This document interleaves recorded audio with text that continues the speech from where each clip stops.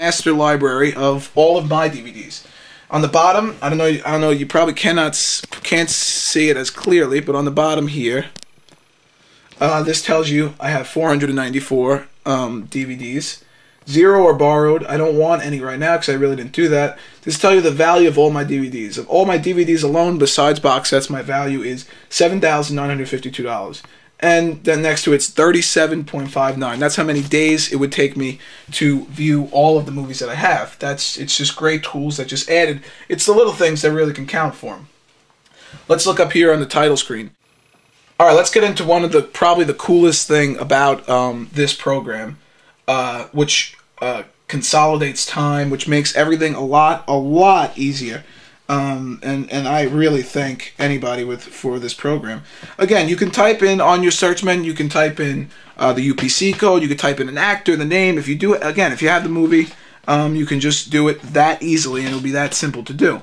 What I'm going to do now is show you probably the coolest part of DvdPedia, which is the eyesight. Now, usually this is going to be your DVD. Right now I just picked up this one.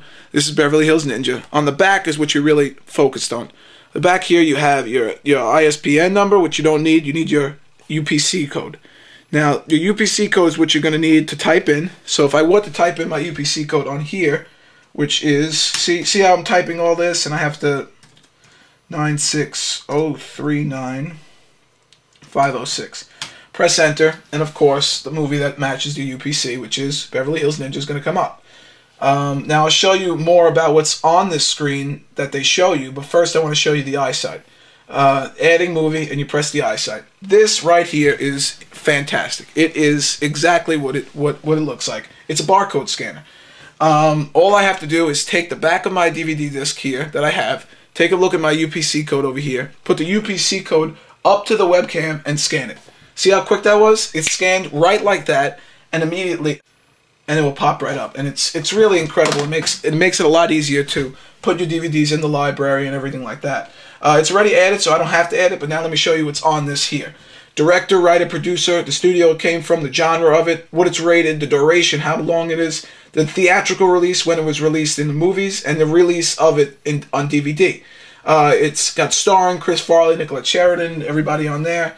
The rating that it's given among a lot of the users only has 49 votes, has 3.5.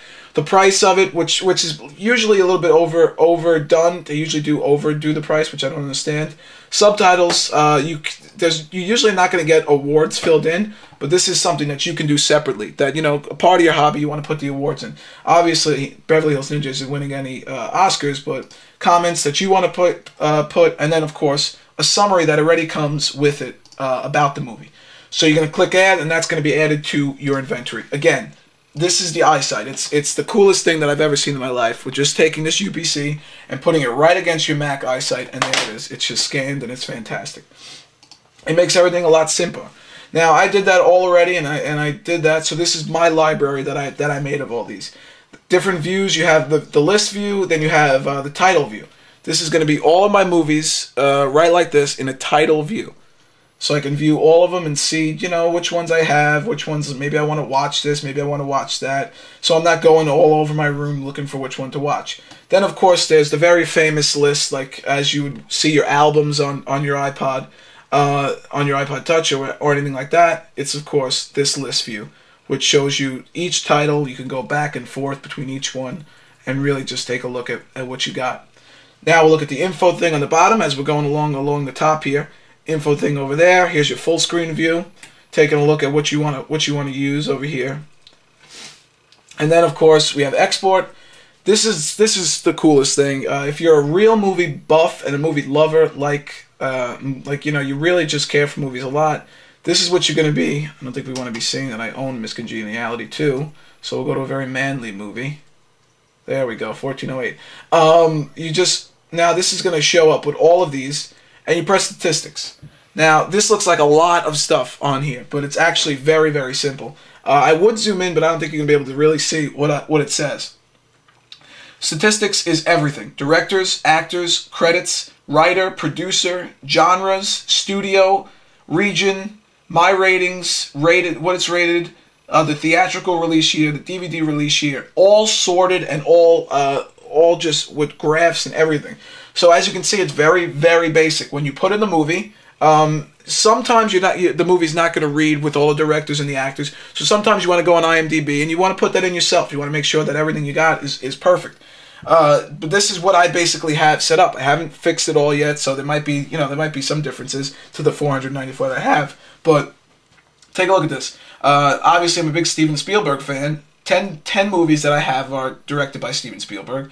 6 Michael Bay, 6 Martin Scorsese, and it goes on and on and on and on and on. And I mean, this list goes on forever. Obviously, it does all of your movies and whoever you have from there. Then we have actors. I have 12 Will Ferrell acting movies. I have 11 Tom Cruises, 9 Tom Hanks, 11 Matt Damons, and this, of course, goes on and on. All your actors, all your actresses are all in that.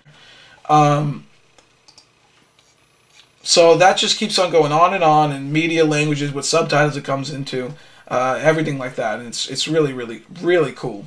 And let's click on one of these. If I click on Will Ferrell, I'm going to get all of the movies that he was in. Anchorman, all the movies that he was in that I own. Anchorman, that's your program. Again, you have that list view of everything, and you can search right on the top over here. You can search any movie that you have. Let's say I typed in TAL, Talladega Nights. You can find Talladega Nights. You can find whatever you want. The program, after you put in, you can obviously test the program. After you put in 25 entries, you're going to have to buy the program. They only accept up to 25 entries. So test it. And that's it. I hope you guys enjoy. Thank you for watching.